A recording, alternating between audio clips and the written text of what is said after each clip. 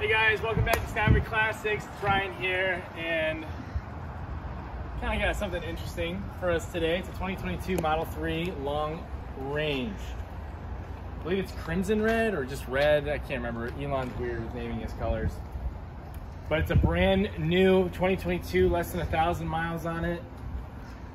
I love these cars. I'm a big Tesla fanboy.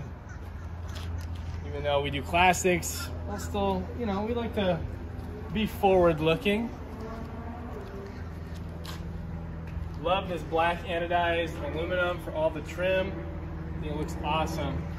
Yeah, I like the red with the black interior. Yeah, I'm more of a black on black guy, but still it's really pretty.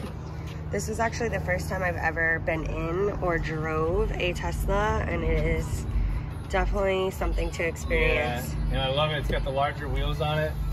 Certainly a robot of a car, but I love the black interior. It's super plush, and it's just like so simple and clean. It's very clean, and it's comfortable too. Yes.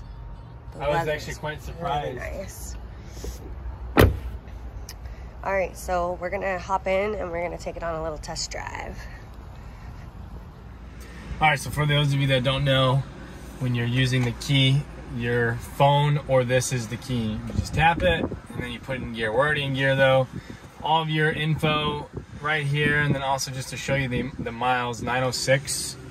That is gonna go up just a wee bit probably, but super, super fun to drive. And these are actually quite fast. Oh my God. And this isn't the performance That's either. Insane.